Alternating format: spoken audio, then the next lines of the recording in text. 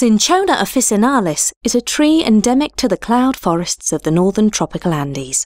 It's the national plant of Ecuador and an important part of the history of the province of Loja. The bark of Cinchona officinalis was known by indigenous tribes to be medicinal. They shared this information with early settlers, who began harvesting and trading the wonder drug between South America and Europe. The modern drug is known as quinine and was used around the world to treat malaria.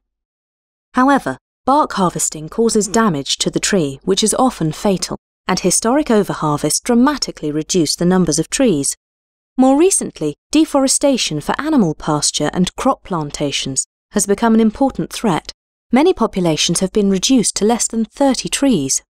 In a recent study, scientists showed that the genetic diversity of Cinchona officinalis populations in Loja province is decreasing. The circles on this map represent the genetic diversity of each population. More letters and higher numbers means greater diversity.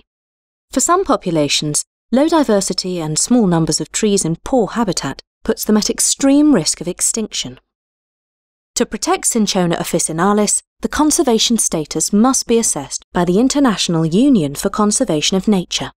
The IUCN Red List identifies the most threatened species in the world to support urgent conservation. Other Andean species on the Red List include the spectacled bear and the Andean condor. Scientists, officials, farmers and the public must also work together to understand and conserve each of the Cinchona officinalis populations and protect the future of the unique cloud forest ecosystem.